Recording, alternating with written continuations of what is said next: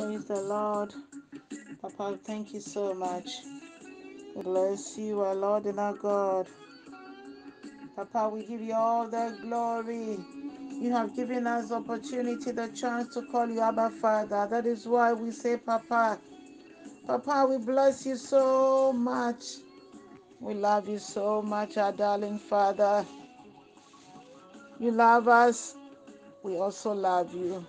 We pray that you help us, oh God, to love you till the end. Thank you, Jesus. We stand up for you. We salute you. We give you all the glory. We pray also that you have your way. Father, you have your way in our meeting today too. Please speak to us. Help us understand you better and forgive us of any iniquity, Father, so that we'll be right before you, that we'll be holy, that whatever we do, oh God, will be acceptable unto you. Thank you, Jesus.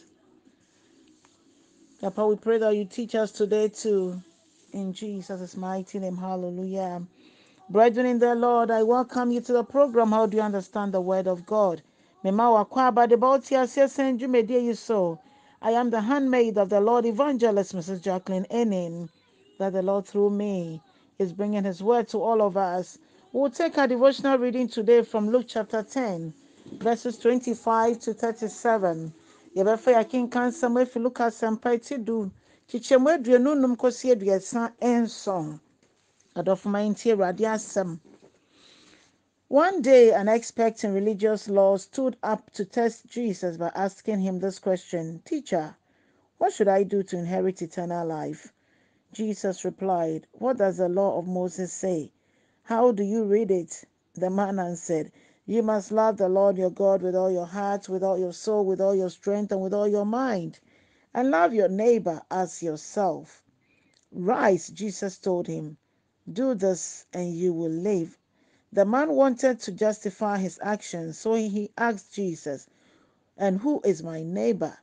Therefore,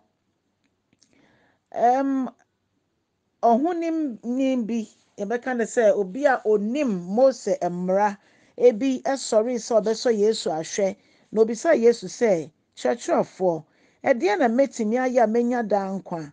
Na Yesu ebisa ne sɛ mmara na Moses atwerɛ no wokae ne sɛn?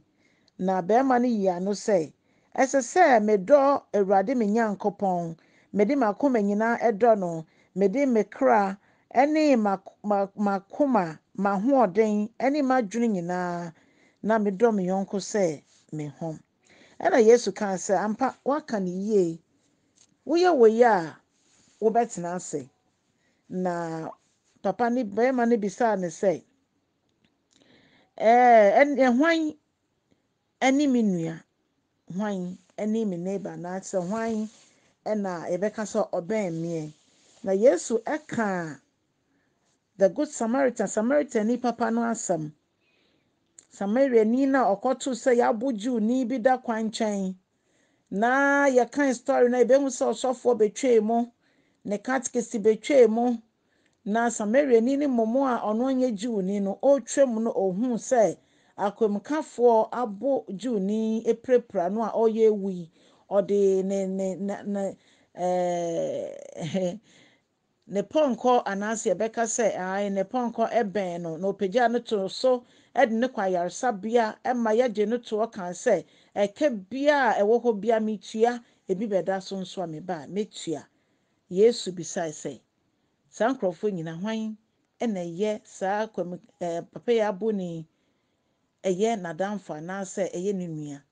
All that I'm saying is that when he asked Jesus, who is my neighbor, Jesus replied him by giving him the story of the Good Samaritan. And we all remember that this man that was being hurt or that had been beaten was a Jew. He was half dead. And a Jewish priest came along. A Jewish attendant also in the chapel, in the temple also came along. They all took their way. But this Samaritan was someone because Jews did not like Samaritans, did not like people from Samaria. They were their enemies.